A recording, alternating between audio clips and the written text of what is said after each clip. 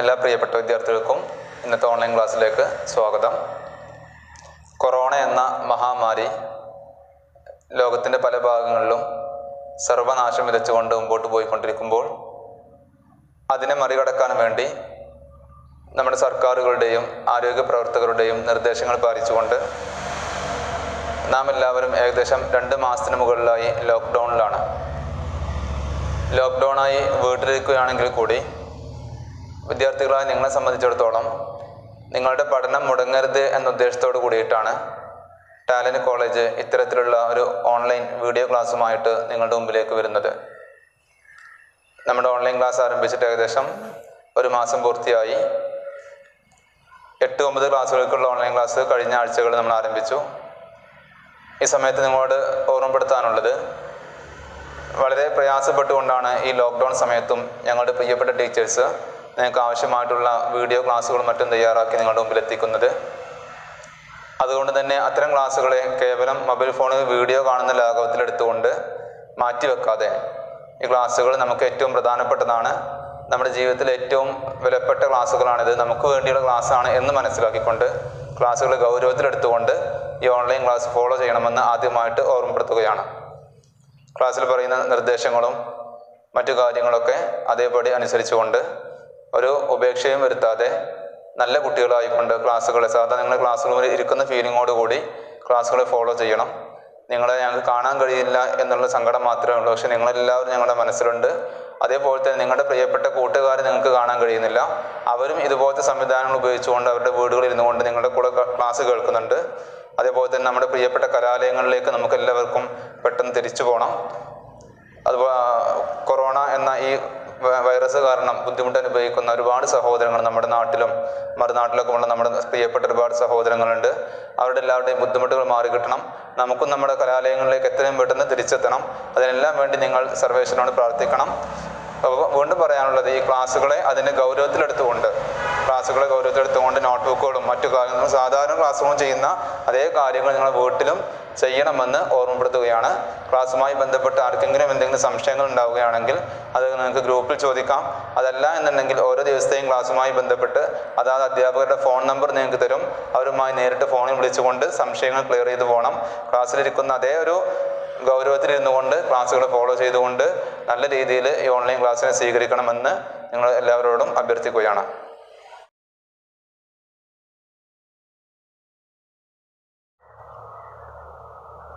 Good morning.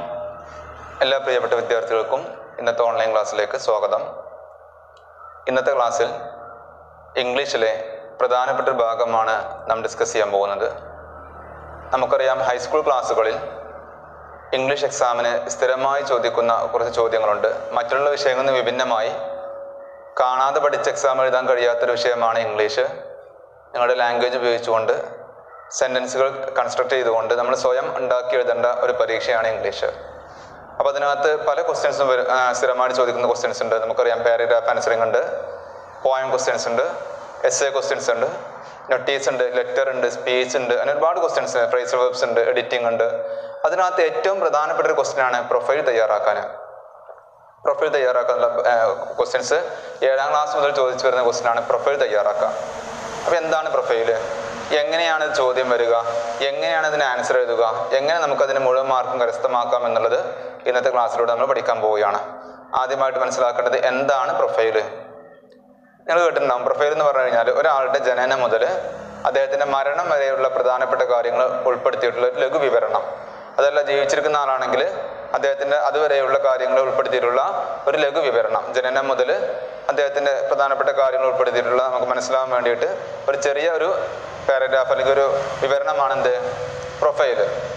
പ്രൊഫൈലിൻ്റെ ക്വസ്റ്റ്യൻ്റെ പ്രത്യേകത എന്താണെന്ന് വെച്ചാൽ, മറ്റുള്ള ക്വസ്റ്റ്യൻസിന് വേണ്ട ഹിൻസുകളൊന്നും ക്വസ്റ്റ്യൻ പേപ്പർ ഉണ്ടായിരിക്കില്ല. പക്ഷേ പ്രൊഫൈലിന് ആവശ്യമായ മുഴുവൻ ഹിൻസും ക്വസ്റ്റ്യൻ പേപ്പർ ഉണ്ടായിരിക്കും. നമ്മൾ ആ ഹിൻസ് നോക്കിയിട്ട് അത് മനസ്സിലാക്കിയിട്ട് ഒരു പാരഗ്രാഫൊക്കെ എഴുതുകയാണെങ്കിൽ പ്രൊഫൈൽ 5 or 6 മാർക്കിനാണ് പ്രൊഫൈൽ ചോദിക്കാറുള്ളത്. സ്ഥിരമായിട്ട് ചോദിക്കുന്ന ക്വസ്റ്റ്യൻ ആണ്. അതുകൊണ്ട് തന്നെ നമുക്ക് ആ മാർക്കുകൾ മുഴുവൻ നമുക്ക് കരസ്ഥമാക്കാൻ കഴിയും. എല്ലാ എക്സാമിനും സ്ഥിരമായിട്ട് ചോദിക്കുന്ന ക്വസ്റ്റ്യൻ ആണ്, നമുക്ക് ഉറപ്പിക്കാവുന്ന ക്വസ്റ്റ്യൻ ആണ് പ്രൊഫൈൽ. അതുകൊണ്ടാണ് പ്രൊഫൈൽ ആദ്യം എടുക്കാൻ കാരണം. അതുകൊണ്ട് പല കുട്ടികൾക്കും അറിയാം 7ാം ക്ലാസ് മുതൽ എഴുതി വരുന്നതാണ്. പക്ഷെ പല ആളുകളും അശ്രദ്ധമായതുകൊണ്ട് അല്ലെങ്കിൽ അതിന്റെ ഗൗരവം മനസ്സിലാക്കാത്തത് കൊണ്ട് അതിന്റെ മാർക്ക് നഷ്ടപ്പെടുത്തുന്നത് കാണാം. ഇനി സംഭവിക്കാൻ പാടില്ല. നമുക്ക് പ്രൊഫൈലിലെ മുഴുവൻ മാർക്കും നമുക്ക് കിട്ടിയിരിക്കണം.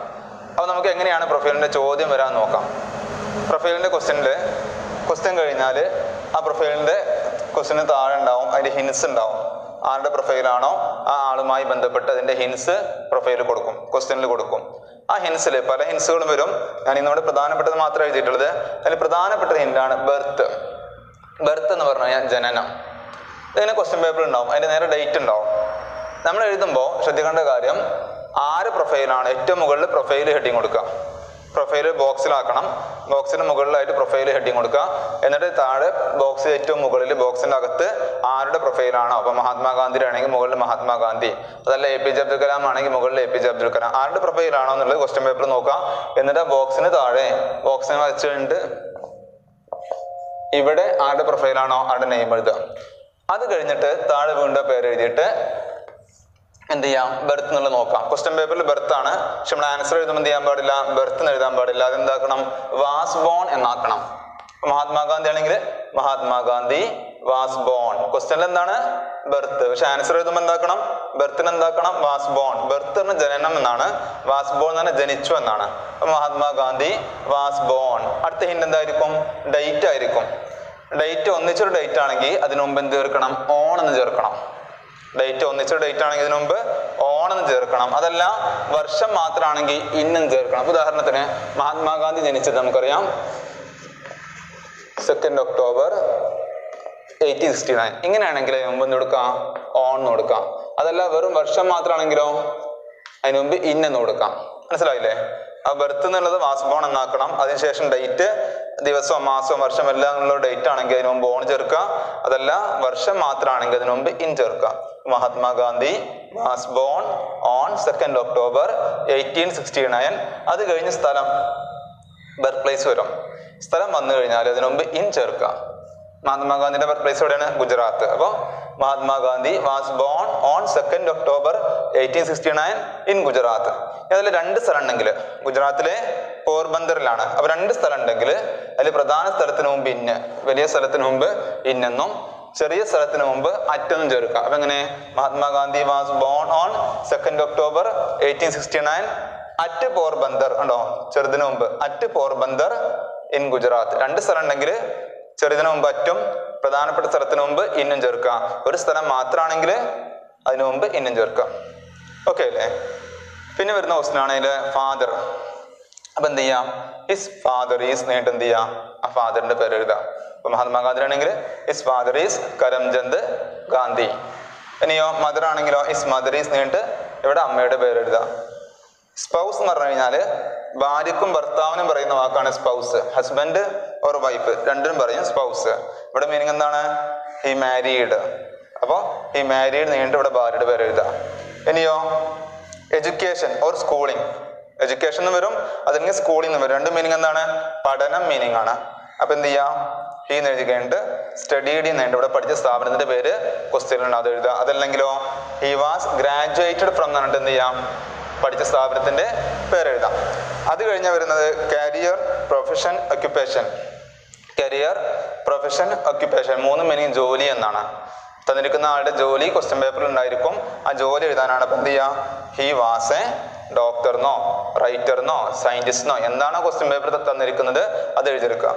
അത് കഴിഞ്ഞ് ബുക്ക്, വർക്ക്, പ്രധാനപ്പെട്ട എഴുത്തുകാരൊക്കെയാണെങ്കിൽ അവരുടെ പ്രധാനപ്പെട്ട കൃതികളുടെ കഥകളുടെ പേര് അതിനകത്ത് കൊടുത്തിട്ടുണ്ടാവും. അപ്പൊ ഹിസ് മേജർ വർക്ക്സ് ആർ നേരിട്ട് എന്ത് ചെയ്യാം, അവിടെ പ്രധാനപ്പെട്ട ആ ക്വസ്റ്റ്യൻ പേപ്പറിൽ തന്നിരിക്കുന്ന കഥകളുടെ പേര് അല്ലെങ്കിൽ ബുക്കുകളുടെ പേര് എഴുതാം. മേജർ ബുക്സ് എന്ന് എഴുതാം, മേജർ വർക്ക്സ് എന്ന് എഴുതാം. അവാർഡ്, ഒരുപാട് അവാർഡുകൾ കിട്ടിയ ആളുകളായിരിക്കാം. അതിൽ പ്രധാനപ്പെട്ട അവാർഡുകൾ ക്വസ്റ്റ്യൻ പേപ്പറിൽ ഉണ്ടാവും. അപ്പൊ ഹി വൺ, വിന്നിന്റെ പാസ്റ്റ് ആണ് വൺ, ഹി വൺ, ആ അവാർഡിന്റെ പേര് എഴുതാം. ചിലപ്പോൾ അവാർഡിന്റെ ബ്രാക്കറ്റിൽ വർഷം ഉണ്ടാവും. അപ്പൊ എന്ത് ചെയ്യാം, ഇങ്ങനെ വർഷം ഉണ്ടാവും. അപ്പൊ അതിനു മുമ്പ് ഇൻ കൊടുത്താൽ മതി. He one the award in 2000. ഇനിയോ ഡെത്ത്, ലാസ്റ്റ് ഹിന്റെ ഡെത്ത് ആണ്. എങ്ങനെ എഴുതാ, ഹി ഡൈഡ് ഓൺ, ഡേറ്റ് കൊടുക്കുക. ഇനി വർഷം മാത്രമാണെങ്കിൽ ഡൈഡ് ഇൻ നീണ്ട് വർഷം കൊടുക്കുക. അതല്ലെങ്കിലോ ഹി പാസ്ഡ് അവേ, ഡൈഡ് എന്ന് ഉപയോഗിക്കാം, പാസ്ഡ് അവേ എന്ന് ഉപയോഗിക്കാം. അപ്പൊ ഇങ്ങനെയാണ് പ്രൊഫൈൽ തയ്യാറാക്കുക. അപ്പൊ നിങ്ങൾക്ക് ചെറിയ ഡൗട്ട് ഉണ്ടാവും, ഇവിടെ എന്താ ചില ഭാഗത്ത് ഹെർ എന്ന് എഴുതിക്കണം അല്ലെങ്കിൽ ഷീ എന്നൊക്കെ എഴുതിക്കണം എന്നുള്ളത്. ഇപ്പൊ നമ്മൾ പഠിച്ചത് പുരുഷന്മാരുടെ പ്രൊഫൈൽ ചോദിച്ചാൽ എഴുതുന്നതാണ്. ഇനി സ്ത്രീകളുടെ പ്രൊഫൈല് ഇന്ദിരാഗാന്ധിയുടെ, കൽപ്പന ചൗളയുടെ, അങ്ങനെ സ്ത്രീകളുടെ, അല്ലെങ്കിൽ 9ാം ക്ലാസ്സിലുണ്ട് നിഷ പഞ്ചാബി, അങ്ങനെ സ്ത്രീകളുടെ പ്രൊഫൈൽ ആണെങ്കിൽ ഇവിടൊക്കെ ഹി എന്നുള്ളത് എന്താവും, ഷീ എന്നാവും. ഹി എന്നുള്ളത് ഷീ എന്നാക്കണം. His എന്നുള്ളതോ her എന്നാക്കണം. അതവിടെ മാറ്റം. അപ്പോ സ്ത്രീകളുടെ പ്രൊഫൈൽ ആണെങ്കിൽ ഹിസ് ഫാദർ എന്നുള്ളത് her father എന്നാക്കണം. Her father is, her mother is. അതുപോലെ ഹി മാരീഡ് എന്നുള്ള സ്ത്രീകളാണെങ്കിൽ ഷി വാസ് മാരീഡ് ബൈ എന്നിട്ട് ഇവിടെ ഹസ്ബൻഡിന്റെ പേര്, ഷി വാസ് മാരീഡ് ബൈ എന്നിട്ട് ലാസ്റ്റ് ഹസ്ബൻഡിന്റെ പേര് ചേർക്കുക. അതോടൊപ്പം തന്നെ she studied, she was graduated. സ്ത്രീകളുടെ ആണെങ്കിൽ ഹി എന്നുള്ളത് ഷീ എന്നാക്കണം. ഇവിടെ തന്നെ she was A doctor, she was an engineer, her major works, she one the award, she died. മനസ്സിലായില്ല? അപ്പൊ പുരുഷന്മാരുടെ പ്രൊഫൈൽ ആകുമ്പോഴാണ് ഹി എന്നും ഹിസ് എന്നും ചേർക്കുന്നത്. സ്ത്രീകളുടെ പ്രൊഫൈൽ ആകുമ്പോൾ ഷീ എന്നും ഹെർ എന്നാണ് ചേർക്കേണ്ടത്. ആ പ്രൊഫൈൽ തയ്യാറാക്കേണ്ട ഏകദേശം രൂപമാണ് ഇപ്പൊ നമ്മൾ ഡിസ്കസ് ചെയ്തത്. എങ്ങനെയാണ് അവിടെ നോക്കിക്കോളൂ. ആദ്യം ബർത്ത് എന്നുണ്ടാവും. ബർത്ത് ക്വസ്റ്റ്യൻ പേപ്പറിലായിരിക്കും നമ്മൾ എന്താക്കണത്, വാസ് ബോൺ എന്നാക്കണം. ഡേറ്റിന് മുമ്പ് ഓൺ എന്നും, വർഷം മാത്രമാണെങ്കിൽ ഇൻ എന്നും ചേർക്കണം. പിന്നെ സ്ഥലത്തിന് മുമ്പ്, ഒരു സ്ഥലം മാത്രമാണെങ്കിൽ ഇന്ന്, 2 സ്ഥലങ്ങളുണ്ടെങ്കിൽ പ്രധാനപ്പെട്ട വലിയ സ്ഥലത്തിന് മുമ്പ് ഇന്നും, ചെറിയ സ്ഥലത്തിന് മുമ്പ് അറ്റും കൊടുക്കുക. പിന്നെ പാരൻസ്, ചിലപ്പോൾ ഇവിടെ ഫാദർ മദർ സെപ്പറേറ്റ് തന്നിട്ടുള്ളത്, ചില പാരൻസ് ആയിരിക്കും. അപ്പൊ ഹിസ് പാരൻസ് ആർ എന്നാക്കണം, ഒരുമിച്ച് എഴുതാം. പിന്നെ സ്പൗസ് പറഞ്ഞാൽ ഹസ്ബൻഡിനും സ്പൗസിനും പറയുന്ന വാക്കാണ്, ഹസ്ബൻഡിനും വൈഫിനും പറയുന്ന വാക്കാണ് സ്പൗസ്. അപ്പൊ ഇവിടെ പുരുഷന്മാരാണെങ്കിൽ ഹി മാരീഡ് എന്നിട്ട് ഭാര്യയുടെ പേര് എഴുതാം. സ്ത്രീകളുടെ പ്രൊഫൈൽ ആണെങ്കിൽ ഷി വാസ് മാരീഡ് ബൈ എന്നിട്ട് ഹസ്ബൻഡിന്റെ പേര് എഴുതാം. എഡ്യൂക്കേഷൻ, സ്കൂളിൽ നിന്നാണ് പഠനം, വിദ്യാഭ്യാസം എന്നാണ് ഇവിടെ സ്ഥാപനത്തിന്റെ പേര് എഴുതാം. ഇവിടെ അവരുടെ ജോലി എന്താണോ ആ ജോലി എഴുതാം. പിന്നെയോ ഇവരുടെ പ്രധാനപ്പെട്ട വർക്കുകൾ ഇവിടെ കൊടുത്തിട്ടുണ്ട്, അത് എഴുതാം. അവാർഡ് എഴുതാം, ഡെത്ത് എഴുതാം. ഇത് മാത്രമല്ല കേട്ടോ, നോണാസ് വരും, പല ഹോബീസ് വരും, ഇതിനകത്ത് പല ക്വസ്റ്റ്യൻസ് വരും, പല ഹിൻസ് വരും. സ്ഥിരമായിട്ട് ചോദിക്കുന്ന പ്രധാനപ്പെട്ട കാര്യങ്ങൾ മാത്രമാണ് എഴുതിയിട്ടുള്ളത്. ഇങ്ങനെയാണ് പ്രൊഫൈൽ തയ്യാറാക്കുക. ഒരു കാര്യം ശ്രദ്ധിക്കുക, പ്രൊഫൈൽ വളരെ ഈസിയാണ്. നിങ്ങൾ പല കുട്ടികളും പരീക്ഷയ്ക്ക് മാർക്ക് വാങ്ങുന്നതാണ്. എങ്കിൽ കൂടി ഇത് വീണ്ടും പറയാനുള്ള കാരണം എന്താണ്, നമ്മൾ പ്രതീക്ഷിക്കാവുന്ന ഇംഗ്ലീഷ് എക്സാമിന് പ്രതീക്ഷിക്കാവുന്ന ചോദ്യങ്ങളിൽ ഉറപ്പായിട്ടും 100% പ്രതീക്ഷിക്കാവുന്ന ചോദ്യമാണ് 5 or 6 മാർക്കും ചോദിക്കുന്ന പ്രൊഫൈൽ. അതിന്റെ മാർക്ക് ഒരാൾക്കും മിസ്സാകാൻ പാടില്ല. ഒരിക്കൽ കൂടെ നോക്കുക, ഇത് കാണാതെ പഠിക്കുക. ബർത്ത് ക്വസ്റ്റ്യൻ പേപ്പറിൽ കണ്ടു കഴിഞ്ഞാൽ ബർത്ത് എഴുതാൻ പാടില്ല, വാസ് ബോൺ എന്നാക്കണം. ഡേറ്റിന് മുമ്പ് ഓൺ ചേർക്കണം, വർഷം മാത്രമാണെങ്കിൽ ഇൻ ചേർക്കണം. ഇത് ഈ ഓർഡറിൽ പഠിച്ചു കഴിഞ്ഞാൽ ഏത് പ്രൊഫൈൽ വന്നാലും ഏത് ഹിൻസ് കിട്ടിക്കഴിഞ്ഞാൽ നിങ്ങൾക്ക് അത് മുഴുവൻ പരീക്ഷയ്ക്ക് എഴുതാൻ കഴിയും, മാർക്ക് നിങ്ങൾക്ക് സ്കോർ ചെയ്യാൻ കഴിയും. മനസ്സിലാവുന്നില്ലേ? അപ്പൊ ഈ കാര്യങ്ങൾ എന്ത് ചെയ്യുക, നോട്ട്ബുക്കിലേക്ക് എഴുതിയെടുക്കുക. ഇതിന് താഴെ ഞാൻ പ്രൊഫൈലിന്റെ ഒരു ഹിൻസ്, ഒരു ക്വസ്റ്റ്യൻ തരുന്നുണ്ട്. ആ ഹിൻസ് ഉപയോഗിച്ചുകൊണ്ട് സ്വയം ഒരു പ്രൊഫൈല് തയ്യാറാക്കി നോക്കുക. തയ്യാറാക്കാൻ കഴിയാത്തവര്, ബുദ്ധിമുട്ടുള്ളവര്, പ്രയാസമുള്ളവര് എന്നെ വിളിച്ച് അല്ലെങ്കിൽ ഫോൺ നമ്പറിൽ ബന്ധപ്പെട്ട് കാര്യങ്ങൾ മനസ്സിലാക്കി ക്ലിയർ ചെയ്ത് വ്യക്തമാക്കിയിട്ട് വീണ്ടും ഒന്നുകൂടി എഴുതി നോക്കുക. അങ്ങനെ 1-2 പ്രൊഫൈലും സ്വയം തയ്യാറാക്കുകയാണെങ്കിൽ ഈ വർഷം പിന്നെ നിങ്ങൾക്ക് പ്രൊഫൈൽ പഠിക്കേണ്ട ആവശ്യമില്ല. എല്ലാ എക്സാമിനും, ഫസ്റ്റ് ടെർമിനൽ എക്സാമിനും ആനുവൽ എക്സാമിനും SSLC എക്സാമിനും എല്ലാ എക്സാമിനും ചോദിക്കുന്ന ക്വസ്റ്റ്യൻ ആണ് പ്രൊഫൈല്. വളരെ പ്രധാനപ്പെട്ടതാണ്. നമുക്ക് 100% പ്രതീക്ഷിക്കാവുന്ന ക്വസ്റ്റ്യൻ ആണ് പ്രൊഫൈല്. അതുകൊണ്ടാണ് പ്രൊഫൈലിനെ ആദ്യം എടുത്തത്. 5 or 6 മാർക്ക് സ്ഥിരമായിട്ട് പ്രൊഫൈലിന് ചോദിക്കാറുണ്ട്, 5 or 6 മാർക്ക് കിട്ടാറുണ്ട്. അപ്പൊ ഇനിയുള്ള എക്സാമുകളിൽ നിങ്ങൾക്ക് ആ മാർക്ക് ഉറപ്പായിട്ടും കിട്ടണം. അപ്പൊ എല്ലാവരും ഒരിക്കൽ കൂടെ നോക്കുക, പ്രൊഫൈലിന്റെ മാർക്ക് പരമാവധി ലഭിക്കാനുള്ള ശ്രമം എല്ലാവരും നടത്തുക.